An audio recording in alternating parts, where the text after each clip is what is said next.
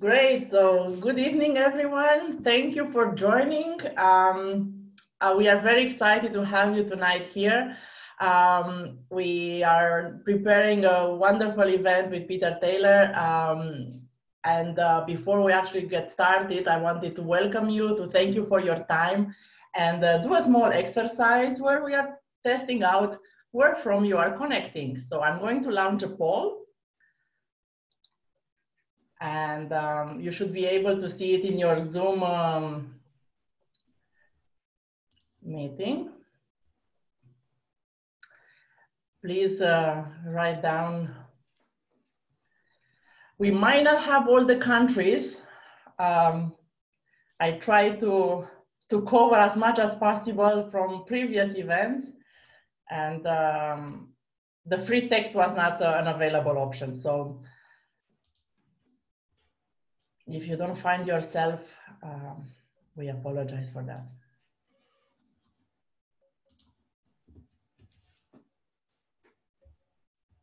So we'll leave the poll running for 1 minute.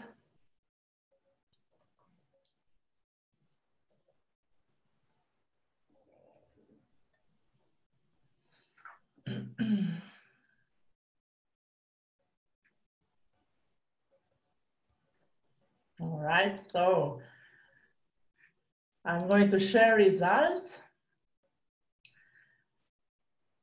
So we do have a very interesting mix.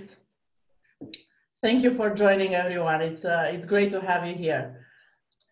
So let's get going.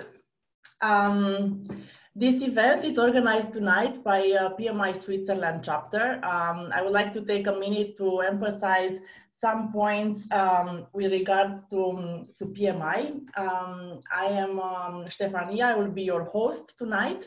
I'm also representing the newly created virtual events team for PMI Switzerland.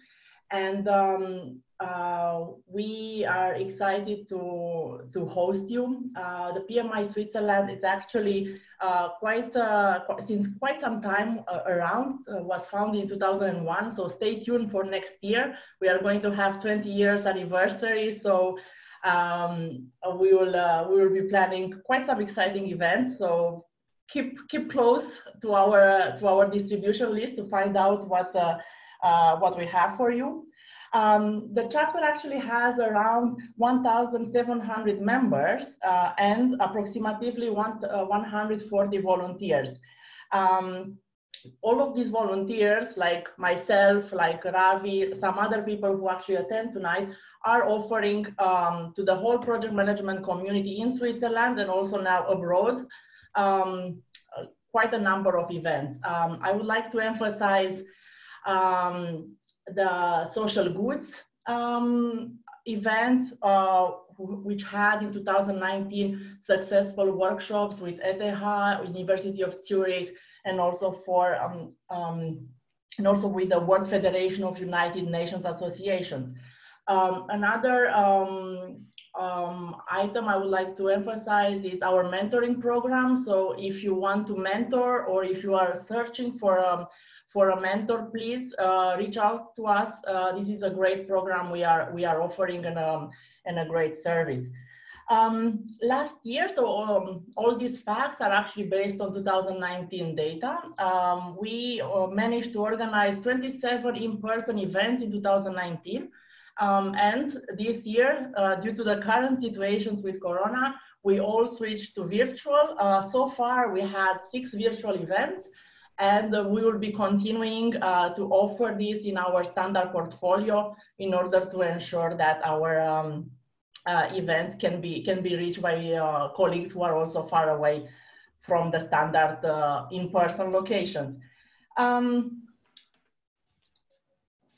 We have a very strong presence on various social media channels.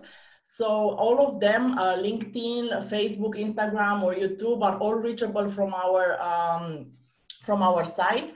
So please, if you want to stay up to date with our events, follow us or like us or subscribe to our channel. One important fact about the YouTube channel is that you can find our recordings from all the previous events we had. So if you are unable to stay tonight until the end, or if you would like to go back to a past event, you can always check on our YouTube channel all the previous recordings. However, all of this will not be possible without our sponsors. So we'd like to thank them for being behind us all the time. All the services we offer will actually not be possible without them. And just to recap, for everyone who joined later, we will be using the questions and answers to post your questions. So you can always, during the presentation, you can already, if something comes to your mind, please use the question and answer and post your question. You can also use the chat if you like to interact with the other colleagues which are online. And we will also be recording this session. And just not to make you wait too much, I have the pleasure to introduce Peter. So Peter is the author of the #1 best-selling project management book, The Lazy Project Manager. And he has delivered over 380 lectures around the world and in over 25 countries.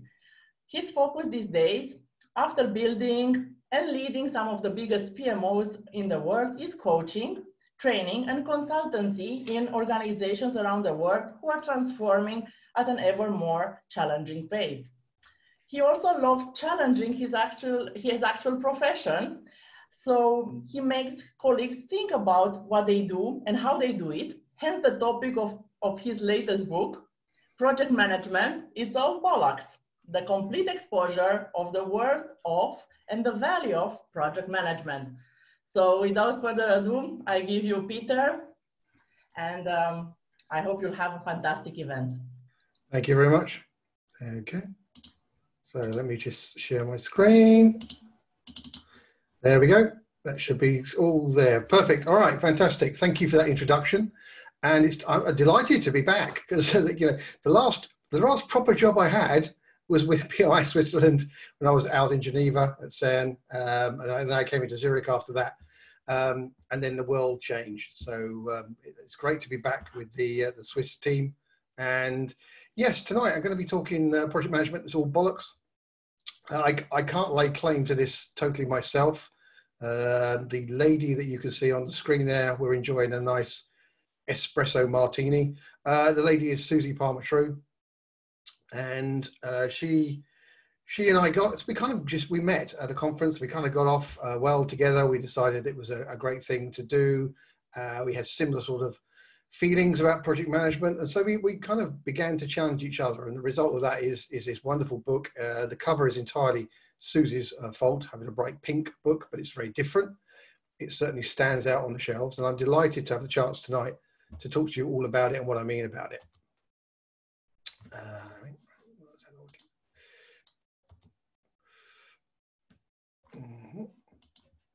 Sorry, I'm just making the slide move forward. There we go. It's gone. Right. We will this evening be using Mentimeter. So I gather that most of you, or quite a lot of you, have used this beforehand. So really all you have to do is you have to go into mentimeter.com or menti.com rather, and you will see a code come up. You enter that code and we can be all very interactive this evening, which is a good thing. And I'm going to start this with this example here. I'm going to put the code in as well, make sure it's working myself. 536984. There we go.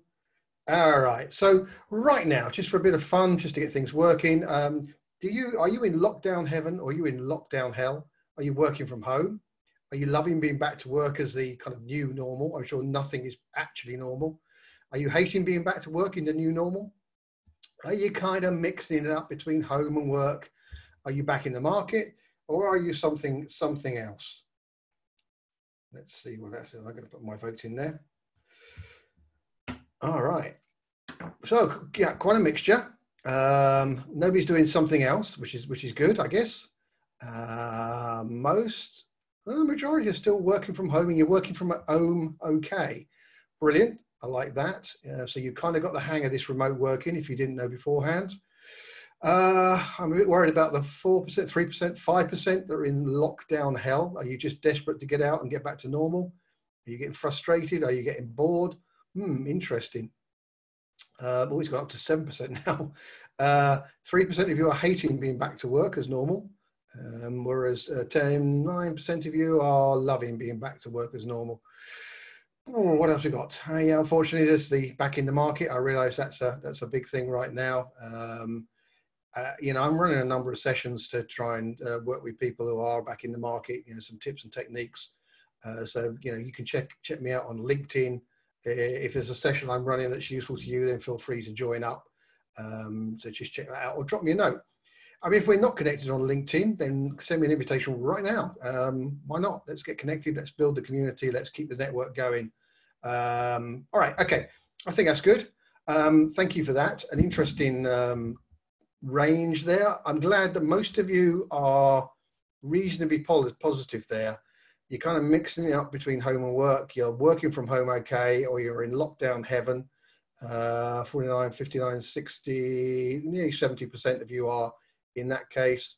10% loving to work. Most of you are being positive. I appreciate that. So thank you. What are we going to talk about tonight? We're going to talk about the book, Project Management. It's all bollocks. Why do I think this? And what do I mean is where we're going to start. Then we're going to kind of ask you what you think. Again, this is part of it. These are very much my opinions, but really it's not just my opinions. It should be your opinions as well. You know, how can we best value and best promote project management? So please, don't get the idea that any of this is negative towards project management. It's not. I am a huge supporter of project management. I believe in project management. If you don't know me, I've been in, well, you can tell, it's very old face. I've been in project management a long time. And for most of that career, I was in project management specifically. The last 15 years, I have helped build some of the largest PMOs in the world. We're talking hundreds of project managers, thousands of projects, that kind of scale, global organizations. And I love doing that. And I hope to be able to do that again sometime.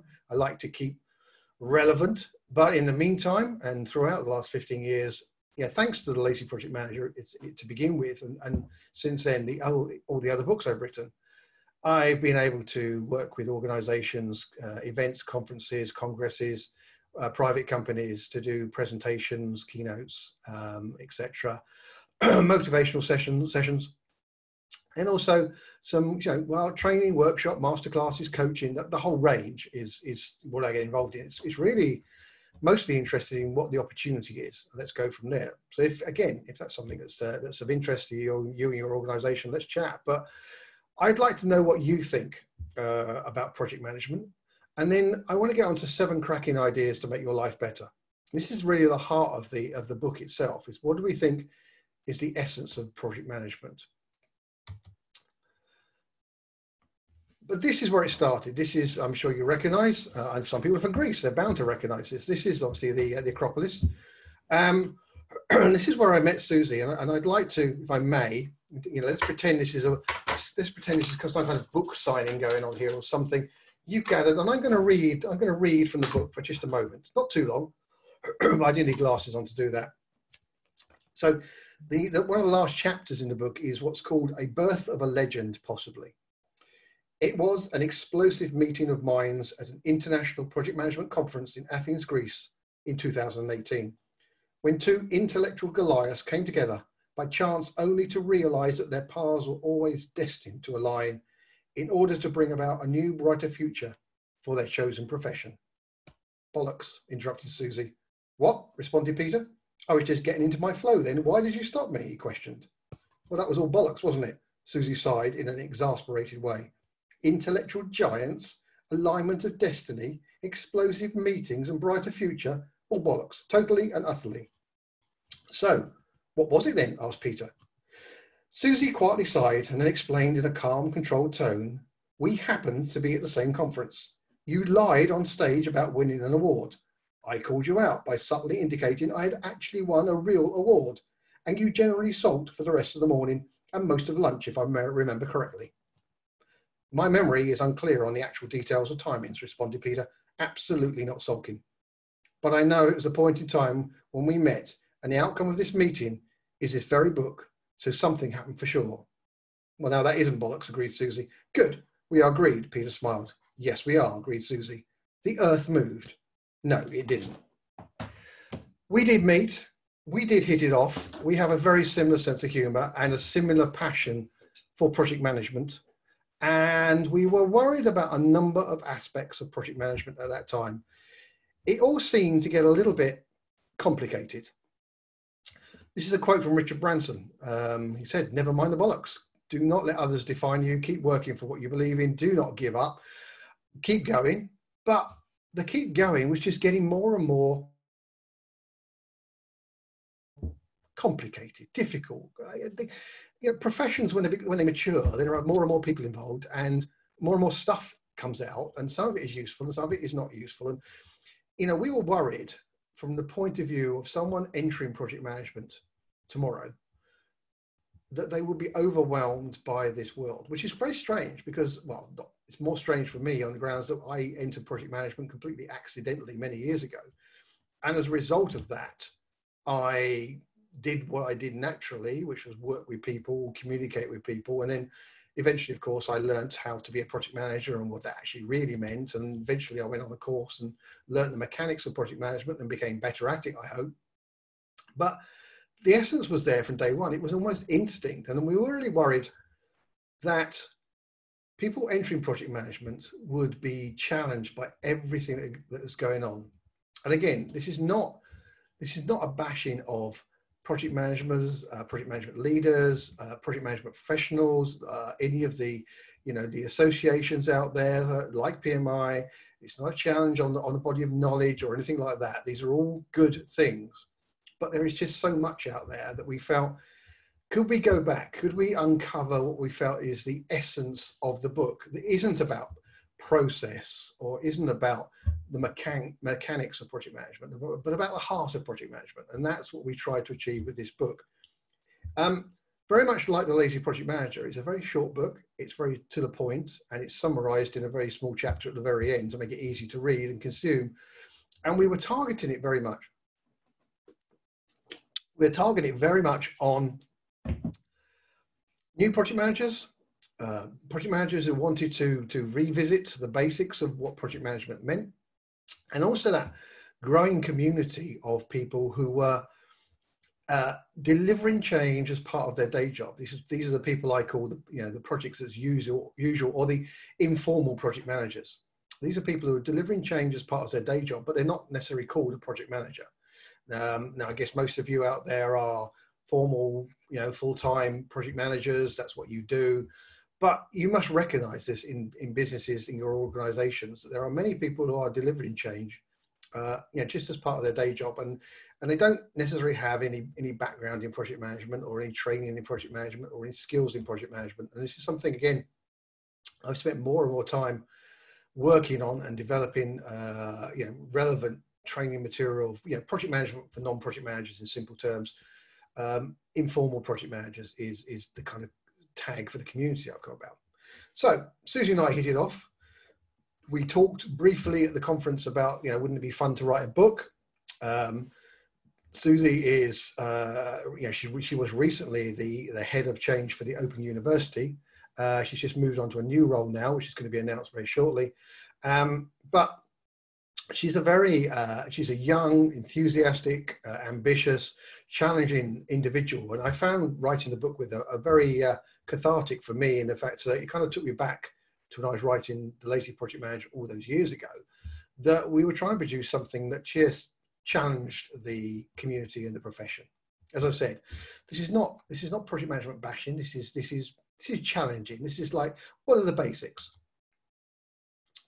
So the book itself is broken up into these kind of three sections. The first part is, and we recognize this, when we wrote the book, we thought, we just need to get some things off our chest. We need to just de-stress about some things. So the first chapter is the bloody annoying world of project management. And all the things we kind of angry about. And we kind of thought, well, if we write about those things that make us angry, cross, frustrated, put those to one side, then we can get on with the book. And the heart of the book is the 7 cracking ideas, which I'm going to talk about in some detail on this session. And then at the end of it, we thought, well, there's more. There's a little bit more. It's not about the heart of project management, but it is about the attitude of project management. And so the final part is called The Art of Getting Shit Done While Staying Cool. And yes, if you read the book, there are an awful lot of swear words in there. I will freely admit, Susie swears way more than I do. It's very impressive. But we were excited that the publishers allowed us to produce the book as we wanted. They did ask us to take a few of the swear words out. So be warned, it does come with a parental advisory, this book. Don't leave it around for your small, your young would-be project managers to read. But it's said in the style of, and imagine you're down the pub. We're very excited. The pubs are opening in England this weekend, but it's one of those things. You're in the bar with a friend, you're down the pub with a friend, you're just having a good time, you're chilled out, you're just talking about things. And actually, that's how the book was written. We did literally record conversations between us and then craft the chapters from that. So as I said, the first part is all the stuff that just annoyed us about project management, the frustration. So what I'd like to do now, back to Menti, I would love to know what let's start with the positives. It's always good to do that. Tell me what it is you love about project management. Let's just talk about the things that you love about project management right now. What are the things that excite you about what you do on a day-to-day? What is it that drew you to the profession? What keeps you in the profession? Share with me these thoughts and ideas that you've got, the things that you really care about. Working with people, connection with people, work with people. Look at that. The first 3 that came up are all about people, making a difference, driving things forward and making things happen. Working with people again. Absolutely. Bringing value to the organization. That's cool. Yeah. Working collaboration. There's just a lot. It is about the people, isn't it? People, whilst they challenge us, the pretty most difficult thing in projects. It pays phenomenally well. Who is that person and where do you work? I'd like to come and work with you. It pays, it's a good salary. It's a good salary. Let's accept that. Doing new things. Absolutely. Working with different people. Yeah. Having challenges. The fact there's no project similar to any other. Well, I think, okay, they're all different. Yeah, they're all different. I see what you're saying there. Great team spirit, forming a team, leading success, being a superhero. Excellent. If you've heard me speak beforehand, I talk about having the project manager's outfit, the uniform. Yeah, being a superhero. Each day is different. Working with people again, getting things done, connecting. I think these are all positive things. Brilliant. Thank you very much for that. All right, let's move on to the counter question, if you like. What do you hate about project management? What, not necessarily hate, but what frustrates you about project management? If we see people coming up as the first 6 things on the screen, then that's going to be interesting. Stakeholders, well, okay, we've dehumanized the people. Politics, people, yeah, there it is. The hours, politics, stakeholders, rigidity, kickback from others, process, being accountable. W, I don't know what W means, but it's if you make someone very angry, W. We always used to do it that way. Oh, I see. Maybe that was the start of that sentence. I'm not sure. Too many performance indicators, bureaucracy, administrative tasks. Yeah. Top management. Yeah. Rigidity. Yeah. We've had that one. Got that one again. Bureaucracy again. Admin work. Politics. 7 billion tools to feed. Oh dear. Excellent. Well, that's what you get the big bucks for. That's why you have all that money, is so you can feed billions of tools. I agree. Tools are a real challenge right now. There are so many tools out there, and so many non-connected tools for project managers. I mean, the best I've ever got it down to in an organization is down to 3 tools that project managers had to use, which is still probably 1 too many, if not 2 too many. Organizational obstacles, going off scope, undervalued, misunderstood. That's an interesting one, isn't it? It's like the representation of us as a profession is questioned out there. Waiting for decisions, impossible deadlines, unrealistic expectations, indecision, yeah, the same thing. Stop management again. People who don't buy into the process. Nothing yet. I'm familiar with. Okay, right. The actual process. I'm pretty green. That's all right. It's wonderful. Don't worry about it. It's the best job in the world. It'll be fantastic. Don't worry. Admin tasks again. Resources. Fighting. Trying to inform senior management. negative thinking, politics.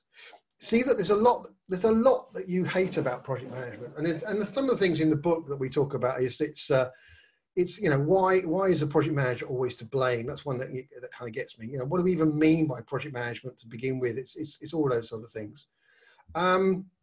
Okay, some great stuff there. Thank you, appreciate it. So there was a lot of things that we felt frustrated about. We got those out of the way. You know, they start off with conversations, and they really were conversations that Susie and I had, and then we wrote a chapter that followed on from it. And then once we'd done that, once we got that done, we felt better, we felt refreshed, we felt energized, we felt we'd cleared the air. And then we focused on what is it we think is the essence of project management? What is it we think? And this, we came up with 7 cracking ideas. We think these are the key elements to doing stuff. And so welcome to the cracking ideas. You know, this is the heart of the book in the next 10, 15 minutes. So hold on to your hats. Here we go. Surprise. Everything is a surprise. Everything is a surprise. Wow. Okay. Cracking idea number 1. Everything is a surprise, which is interesting because when I started out in project management, the first thing I was taught was no surprises. The first thing I was taught was you should know everything. And the reality is we're arguing that actually there are surprises all the time. So our recommendation here is that based on the fact that pretty much everything coming at you will be a surprise. Now, sometimes they're very small surprises. It's just like a piece of information that could be a surprise. Sometimes they're really big, like suddenly, you know, you're no longer delivering this project to this group of people. You've got another 500 people to deliver it to, or it's got to be done 6 months quicker, or something like that. They're borderline shocks as opposed to surprises. But if you have this attitude of the fact that you are used to surprises, it's a bit like being used to change, then, you know, you're going to be in a much better place as you work through projects. And the advice there is, as it says, your job is to work out what good looks like. Some surprises will add value to what you do. Others will take you to perhaps a very dark place. So first thing is, know how to differentiate between them quickly and accurately. Be decisive. Don't mess around. Focus on it. Think about it. Make a decision. Move on. And learn to be okay with the plan constantly changing and accept that help when it comes to planning as well. So, you know, don't be one of these project managers who create the plan of perfection and, you know, that is it. And that's it. Nothing's allowed to change. Actually, you've got to let things change. You know, every plan at the moment it's being completed is pretty much going to change in some way, shape or form as the project progresses. And optionally, and this is one of Susie's one, start running into rooms and shouting surprise just to get your own back. It's the fact that you as a project manager, project leader, you're constantly being surprised by other people's expectations of you, other people's demands of you, changes to scope, changes to timelines, changes to everything really. Then get your own back occasionally and shout surprise at other people, and make them stop in their tracks. So.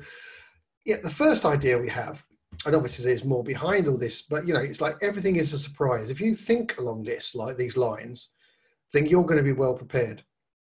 When I worked in one organization, we had a group of people. We tried to do remote virtual project management for some of our smaller projects. And these things, it worked brilliantly. We recruited graduates. We put them through an intensive training program, and the idea was they'd spend a year or so doing remote project management. And eventually, they would then move up into, normal project management, project management face to face with their stakeholders and their clients and the rest of it. But the remote thing worked, but it only ever worked when one of two things happened. It only ever worked when there was no deviation from the standard plan. And the standard plan in this case was a workflow. We knew what we were doing with this piece of technology. We knew how it was typically implemented. There was a step. You asked the stakeholders to complete their step. Then you went on to step 2 and step 3.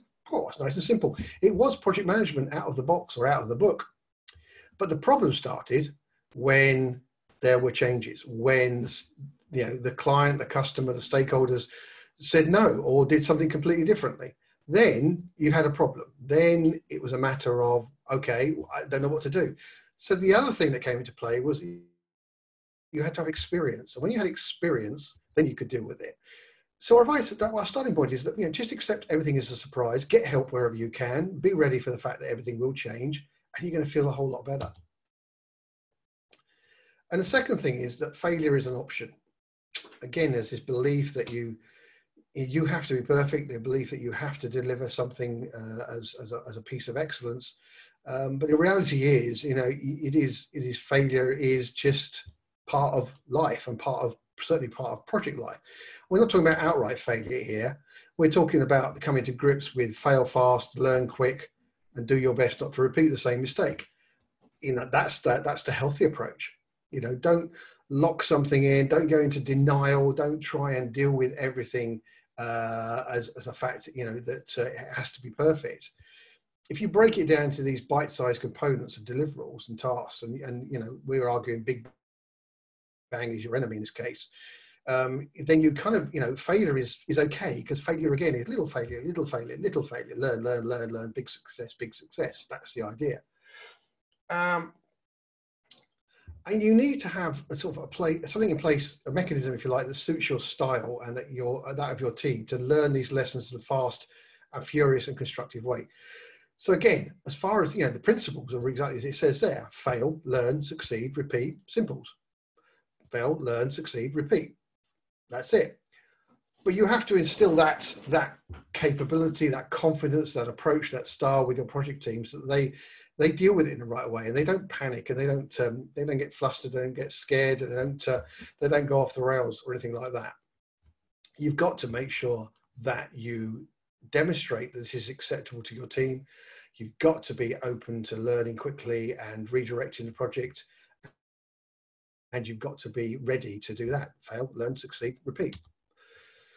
Cracking idea number 3 is it's all about communication versus engagement, and there is a difference. Communication you can talk about a lot, but actually getting people engaged is a different thing.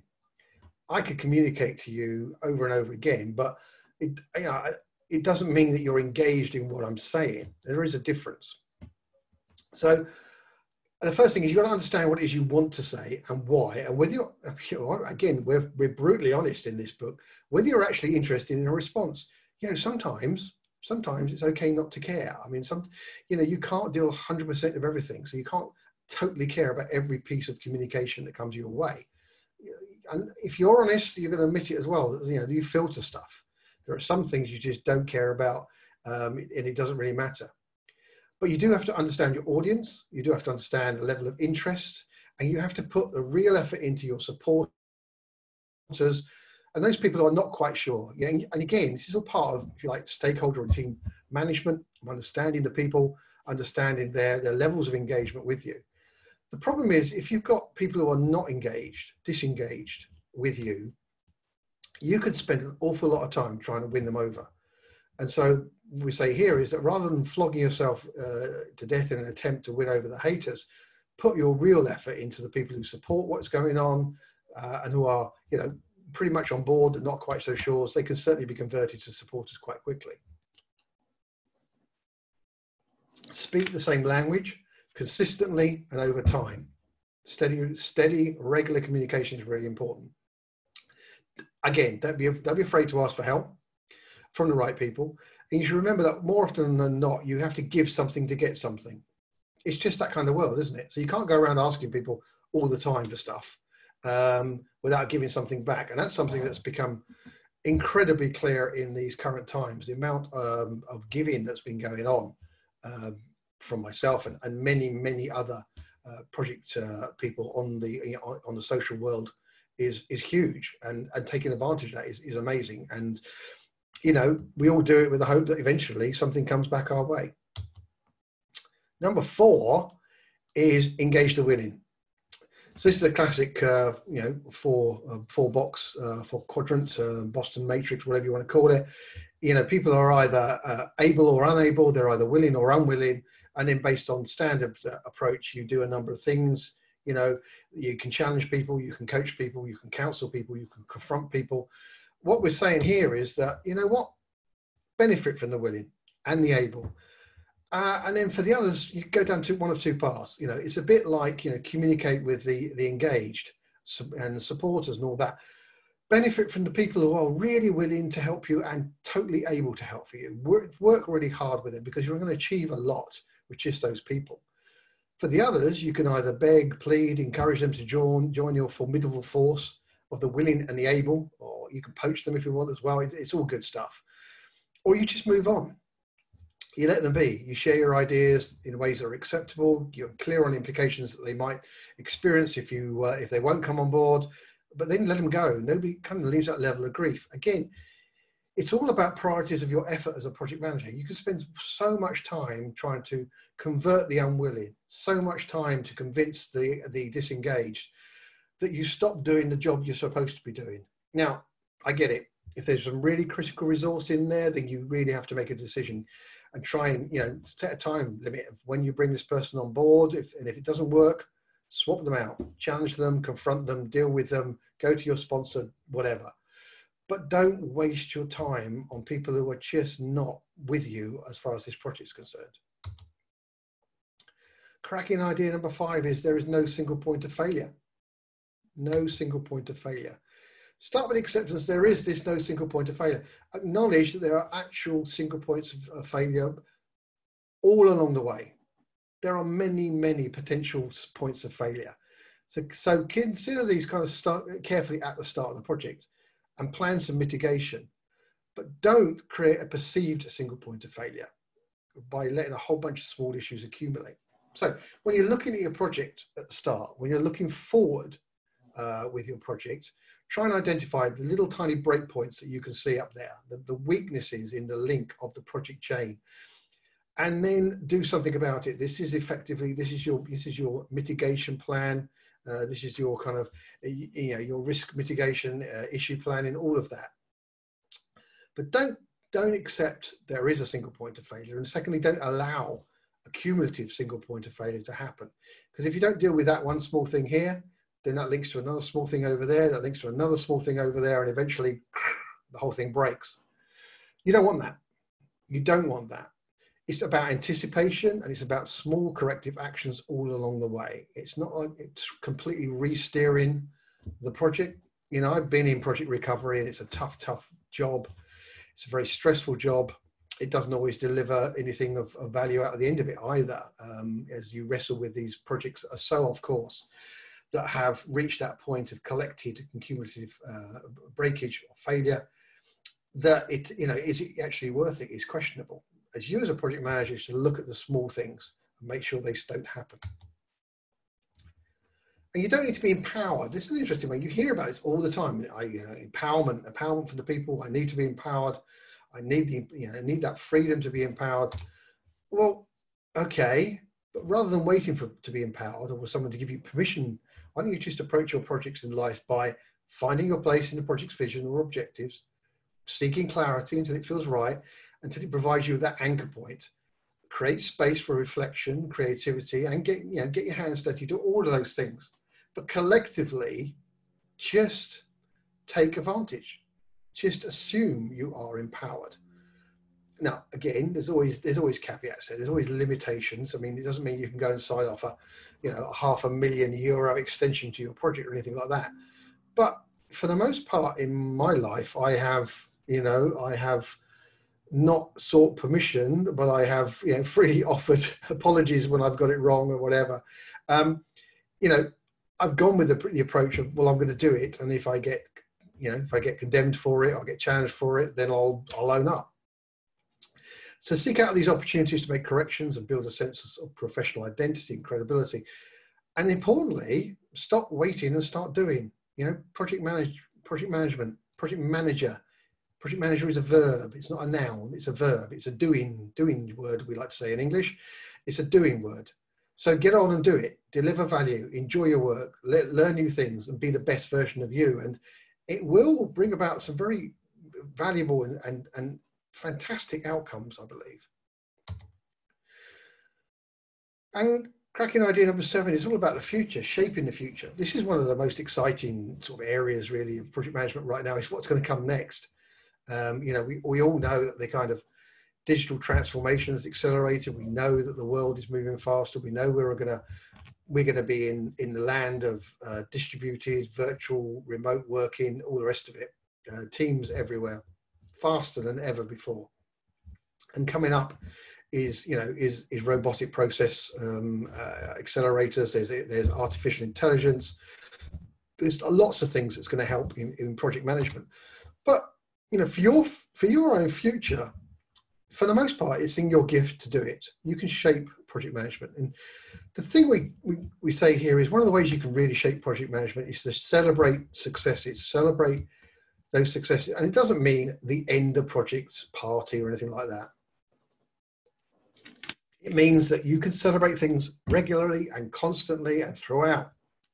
It will, as it says there, those celebrations will make the bad days that much easier. It'll make the shit days so much easier if you can actually celebrate. There's a story in the book I tell. It's I have a thing called it's known as the Starbucks moment, and there are other coffee suppliers out there, and actually Starbucks isn't even my favorite one.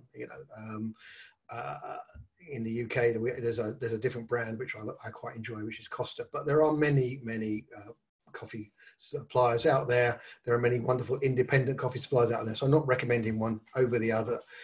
But there is this, and I did laugh because I talked about for some time now, I've talked about my Starbucks moment.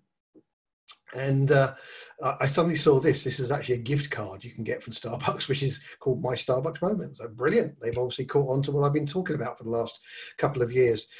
It doesn't really matter what happened in this moment, but it happened in Starbucks. It was very influential on my life. It was a fantastic experience. It was a great celebratory moment. It was a joyous moment, and and that's kind of where I started reflecting about that. Everybody needs a Starbucks moment, because if just talking about it makes me smile, because I remember that absolute moment. In fact, occasionally I go past that same Starbucks and I can't help but smile and laugh and often force myself to go in and get a coffee just to relive the moment. But the point about it is there was something there that I found joyous and wonderful and valuable, and I celebrated it, and I continue to celebrate it, and I tell people about it. And what I say in projects is it's the same thing for you and your project team. You have got to celebrate every opportunity, because there's got to be so many, just like we said, there were so many small break points in a project potential. There are so many small joyous moments, value moments, successful moments. This is this is a picture of an alligator, and this is in the Florida swamps. I went out on an airboat when I was out in Orlando last, and we went out and we went and found these alligators, which is very exciting, obviously, very touristy, I know that, but it's fun. And this guy who was on the airboat, Captain Bob, he probably wasn't a captain, he probably wasn't called Bob, but he referred to himself as Captain Bob. He asked us, what's the best way to escape an alligator? And the typical response is, well, people tell you that if you zigzag, the alligator won't catch up with you. That's the idea. And he said, Captain Bob said, that's the most ridiculous thing to do. What you need to do is trip up the person next to you so they fall over, and the alligator will be busy with them so you can escape. And that's obviously, Captain Bob's regular joke with the tourists. And if you think about this in the spirit of teams, really in project teams, it's no one left behind. We don't abandon people like that. We don't trip them up and sacrifice them to the alligator of project success. What we should do is keep them on board with us. And one way of doing that, it really is to celebrate the great things that happen in projects. So I encourage you to do that on a regular basis. So we've had the bloody annoying world of project management. We've had the 7 cracking ideas at a fast pace.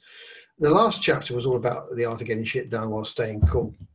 And what I'd like to do now is see what you think. What's the one thing you think we can do to make project management even better? Because, the book's come up with a few things. I've shared a few things that we think are really important out there. But what is it from your point of view, do you think we could do to improve project management? And I'm not saying, as I said, I keep saying this, I'm not saying project management's bad. Project management is amazing. Some of the things that you see as a result of project management around the world is just staggering. Some of the things that you see people have achieved or project teams have achieved is just absolutely amazing. And it wouldn't happen without project management and project managers and project leaders and program managers and all the rest of it. So please, come up and you tell me what you think as far as this is concerned, because I think here that we have a great opportunity to continually challenge our profession, continually talk about things, to continually put forward ideas, and continually reassess what we do. I'm not seeing anything coming up on the screen at the moment. I'm not sure why that is. Let me just go into my Menti and just see what I'm doing. Okay, I'm going to do that. So I've touched something. Probably touched it pretty wrong. Okay. Here we have one of those wonderful little technical glitches. The tool's great. All right. So maybe we can bring that into the Q&A if you have something there. It might well help at that point. I'm going to try one thing. I'm just wondering if the question has got to be reset. Bear with me. I'm going to come out of this for a minute. Okay. Reset results. This all slides. Just wondering if that is the problem there. All right, let's see if this works now. If you could possibly give that another go. If not, I shall move on. It may not actually allow you to send it through if it's already gone through. But anyway, what I wanted to do was just kind of think, what do you think of it better? I mean, from my point of view, I think, as I said, there's technology coming our way. There's opportunities coming our way. I think, and I'm working with a number of companies around the world that are looking into the AI technology, that are looking into team performance technology, that are looking into robotic process. And I think there's a lot of things that we can do that will allow us to get back to focusing on what we really should be doing as project managers, which is actually improving things from a people point of view. I'm going to move on, so apologies for that. But the thing that is the fact that, I think there are so many things that we could do that would incrementally improve things. And one of the best things that we could do is go back to basics, educate people on the fundamentals of project management, and not, I mean, the mechanics are important. I get that, but also it's about the personal values. It's about the intrinsic skills and soft skills that people have. It's something, there's a huge amount of the training that goes on in the world of project management, which is all about the process of project management and stuff, and I'm very, significantly left around the soft skills. And yet it's about people. We saw that everything we loved about project management was the people side of things and delivering. Everything we hated about project management was the people, the stakeholders, the bureaucrats, the executives, the sponsors, etc. But we love the outcome. Another way of looking at it is, to think about what kind of project manager you are. Now, for me, the greatest song ever written is Radar Love by Golden Earring. Shows my age, admittedly, but I think it's one of the best pop songs ever produced. You will no doubt argue with me. You will no doubt say it's going to be completely different. But if you think about a typical band, there's a lead guitarist, there's a drummer, there's a bass, there's a vocalist. I mean, the lead guitarist is all about that excitement, that inspiration that goes on. The drummer's there for the steady backbeat, the fill in, the keeping thing going. The bass player's there to keep everything going together. It's them, the bass player is the person who holds the band together. And the vocalist is all about the communication. It's about the showmanship. It's about the front end of the project. It's about being the centerpiece in many bands. So let's see if this one works. This is the last sort of Menti I've got here. What kind of project rock star do you think you are? Now, you could be the lead guitarist, the bass player, the drummer, the vocalist, keyboard, adding extra excitement in there. Are you the conductor? Are you actually coordinate everything? Are you the roadie, the practical person who makes something happen? Are you the writer of the songs? What's the point in having a band if there are no songs? Are you a fan? Are you just someone who loves music? Great, they're coming in now. This is perfect. Thank you very much. Let's just see how that builds for a while.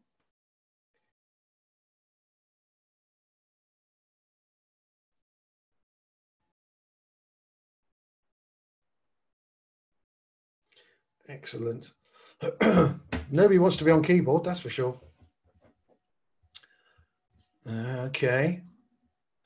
Because if you think about it, as a project manager, It's interesting. This is fascinating. So I've done this a few times. It's the first time.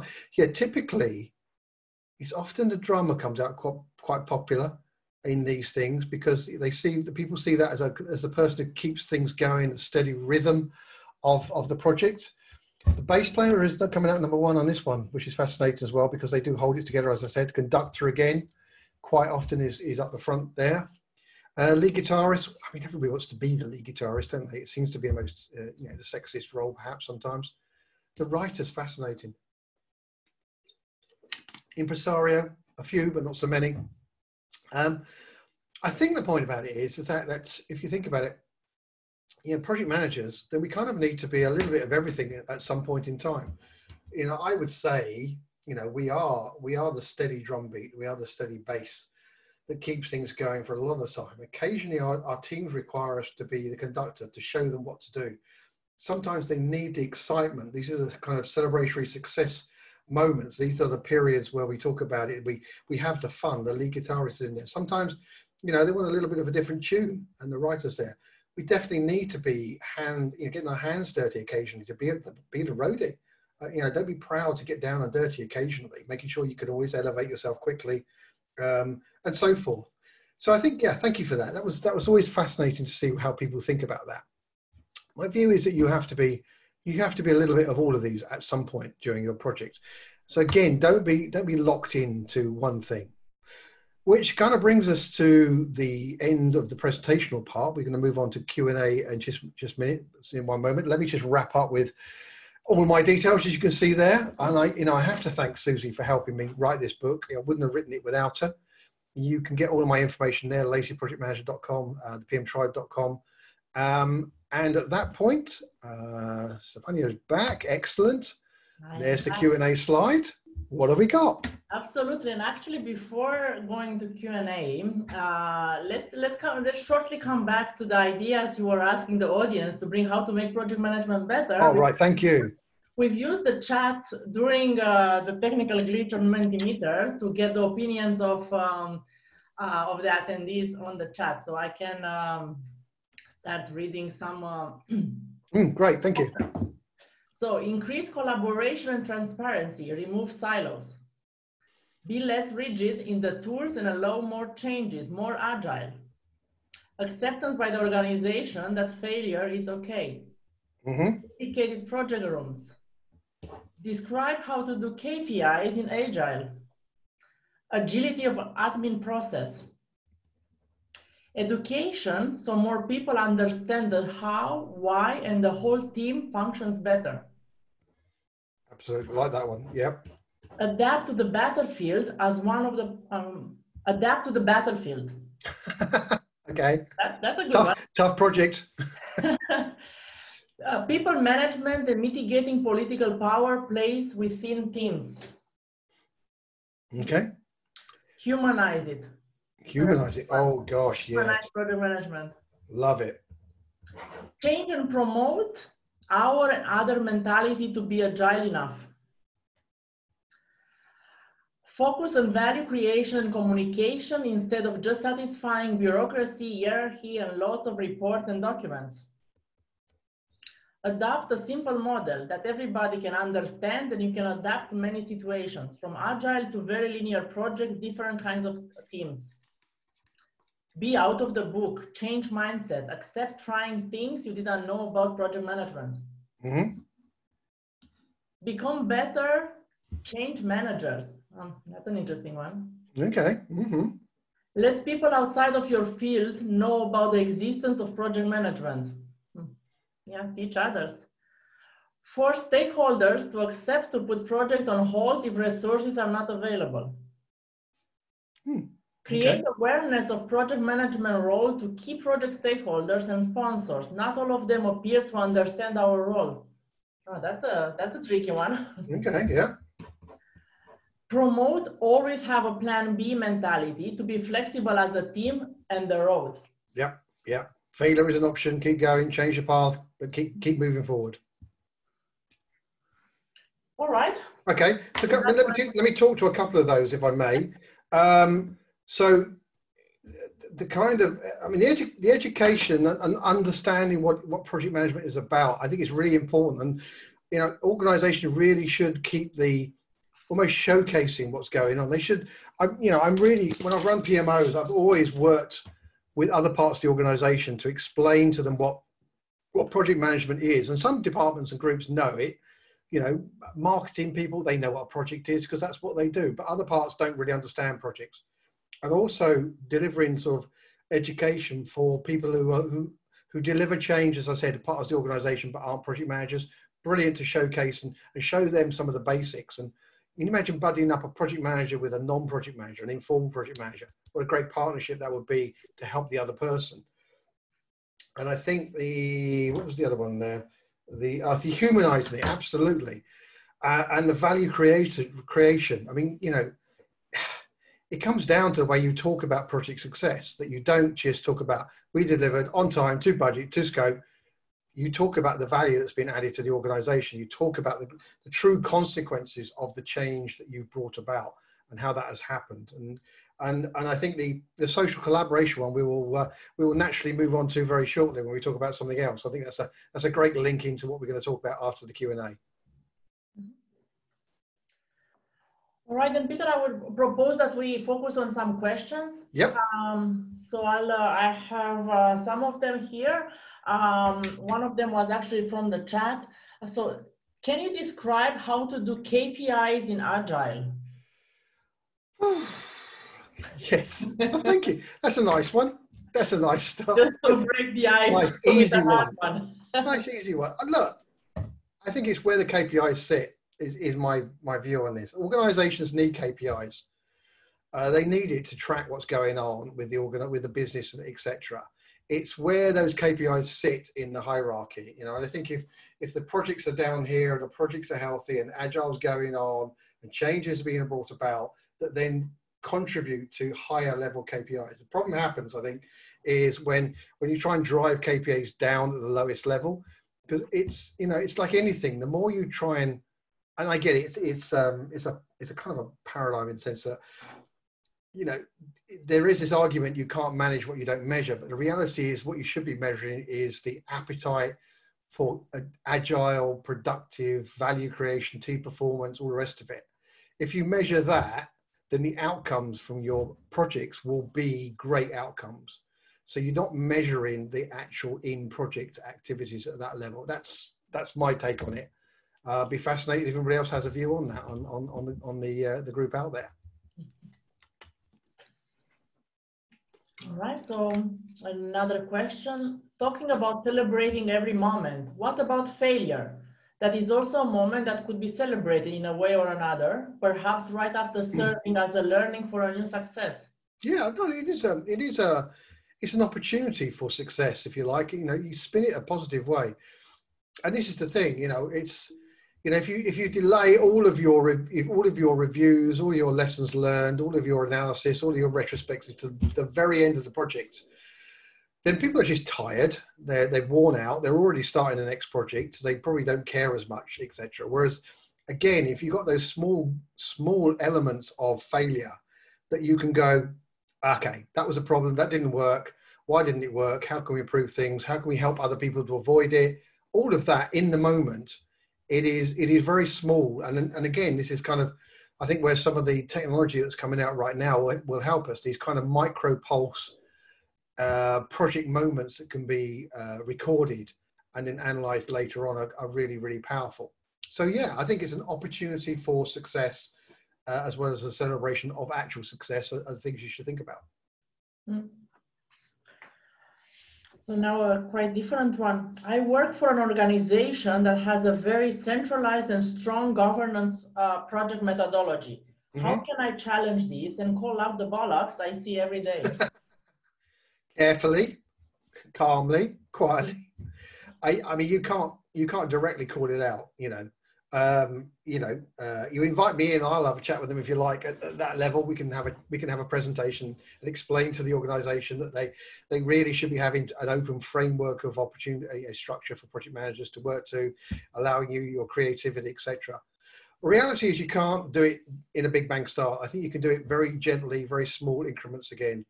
find something where you can demonstrate there is a success if you do it a slightly different way, a less centralized, less governed way.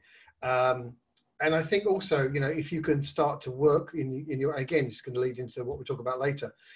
Again, start working in your team in a kind of social, collaborative way.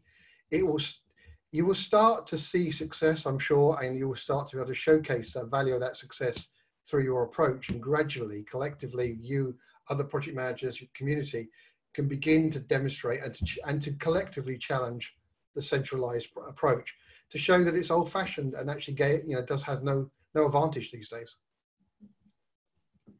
Thanks a lot, Peter. But please don't go in with the book and put it down on the CEO's desk and go, that's all bollocks what you're doing. Don't do that, please. Don't do that. That's definitely not recommended. During your presentation, you mentioned your go-to 3 project management tools. What are they? I didn't mention, well, no, I said, I said the most I've managed to do, or the least I've managed to do, is to reduce organizations I worked in down to 3 tools.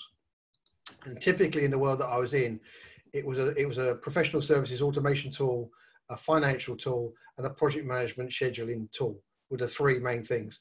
I've worked with different ones, so I'm not going to actually name any specific tool, but I've worked with the big ones that are out there. They all had advantages and disadvantages. Some were better than others, etc., in certain areas. But really, the real challenge was freeing up your project managers to not be burdened by too much bureaucracy. But equally, you know, challenging some project managers, they do need to be at the center of their projects. They do need to take some ownership. They do need, you know, they can't put things off and not record things. So it's a balance between those 2 things. And so it's not my go-to tools at all. You know, if I could find one tool that did everything that was needed, I'd go for one tool, absolutely, and minimize the repetition of input. That's the key. Thank you. So another question, talking about technology, you mentioned this will help project management. Could this also be a threat, and how to embrace it? I don't think it is a threat. I really don't think it is a threat. I don't think you can automate what we do as project managers.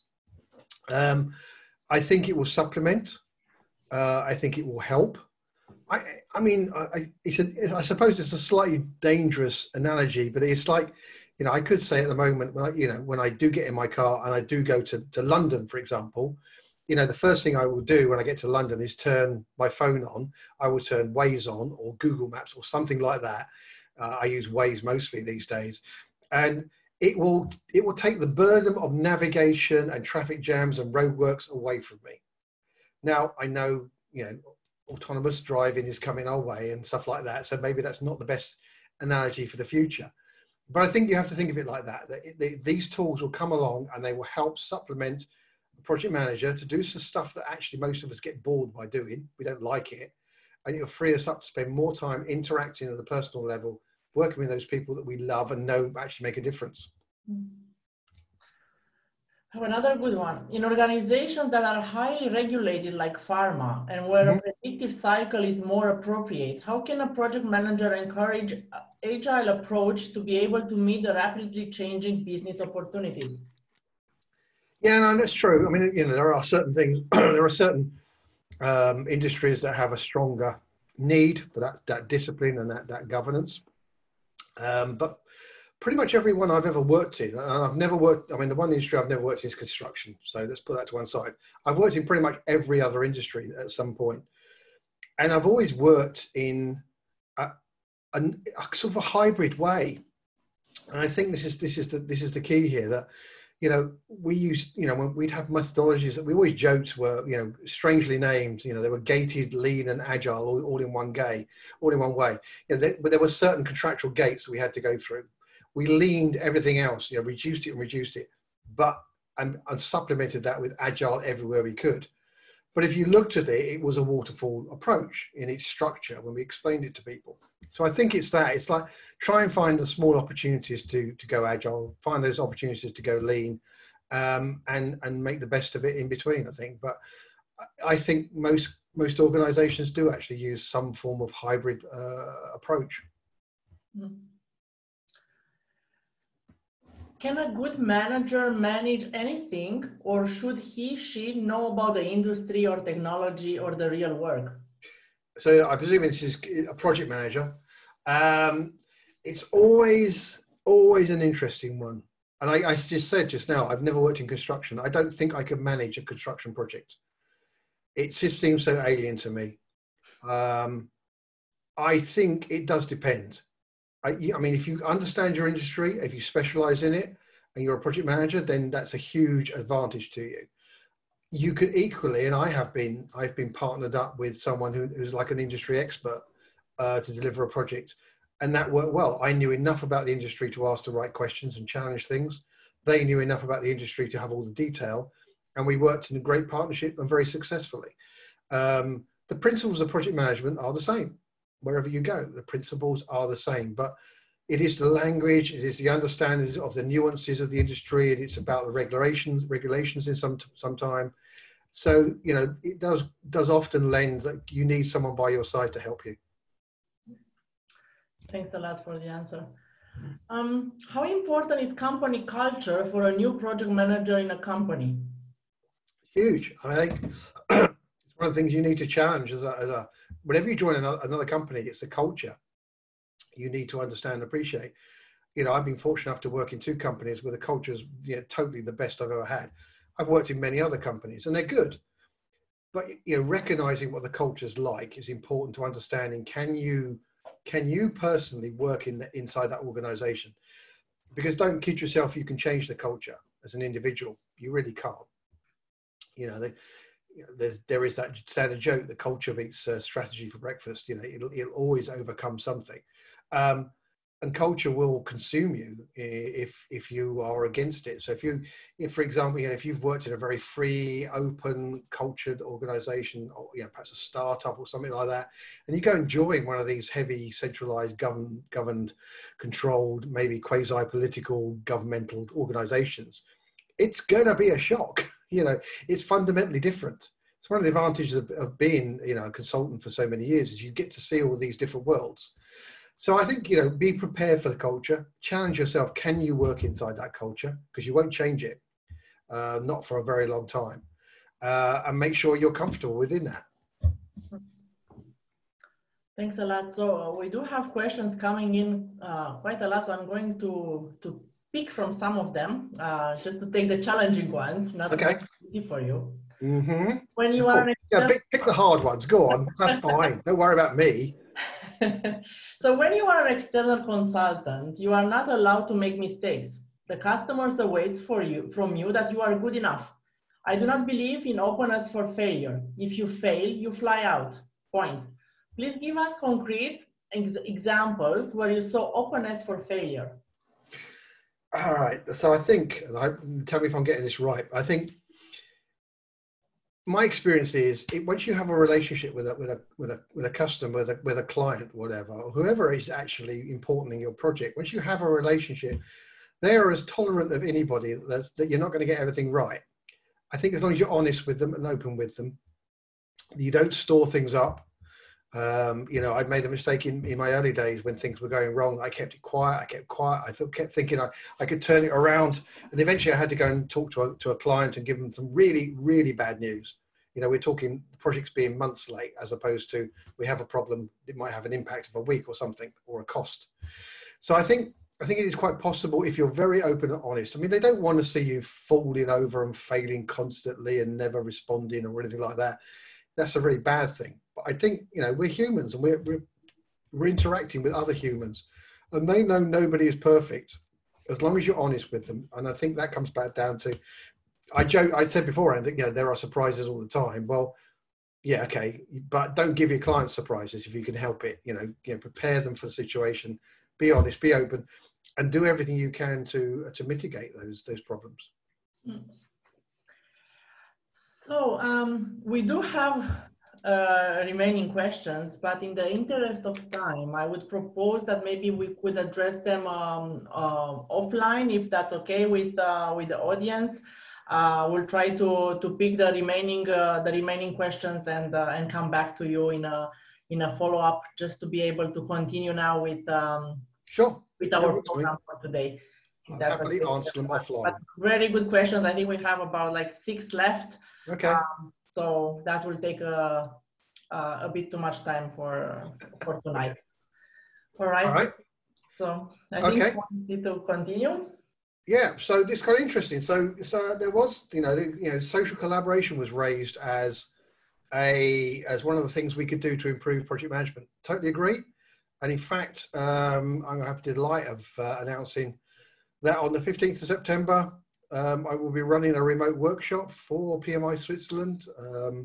It's a 3-hour remote workshop. Their places are limited. You do need to book quickly, get a place on there. We're exploring social project management and what we mean by that. Who should attend? Well, what I'm saying is that what I'm aiming the workshop at is it's directed at anybody who leads projects, who leads community of project managers, or is just keen to understand and be prepared for this transformation to social project management. And at the end of this workshop, what I'd aim is you'd understand and be able to describe this progression towards social project management, or project management 2.0 is another term, but I prefer social project management.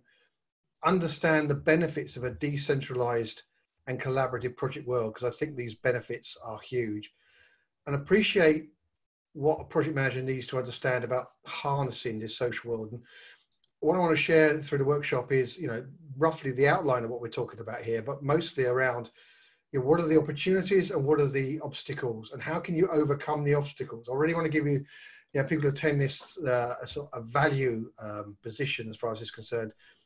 And it summarizes with a kind of top 10 list of things to do and to avoid when taking your project team social. It's one of those situations you can't suddenly go, hey, tomorrow I'm social and everybody's going to be social and it's going to be great, we're going to collaborate. It doesn't work that way. You have to progress. It's almost like a project in itself. So how can you go about that as a project manager? What are the challenges? What are the opportunities? What are the things to look out for? As I said, it's on the 15th of September. It's structured in a best practice remote workshop format. Nothing is longer than 20 minutes, and everything's broken down, and there will be breaks, etc. And I'm looking forward to it. Increasingly, I'm doing these remote deliveries, and they're pretty good. So I hope to see you on that. Savannah, I don't know if you've got anything to add to that or how people can book, but that's it from me. Thanks a lot, Peter. So I'm going to take this over now.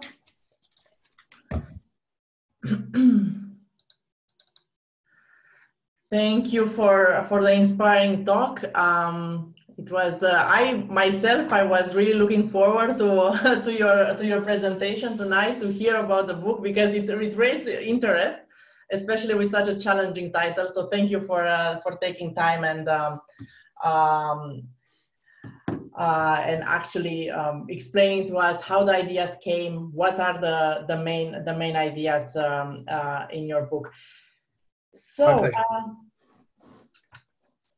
moving on, saying thank you to Ravi and Stefan for helping me organize this event. I hope everyone had a good event. Please bear with me for a couple of more minutes just to share some administrative information.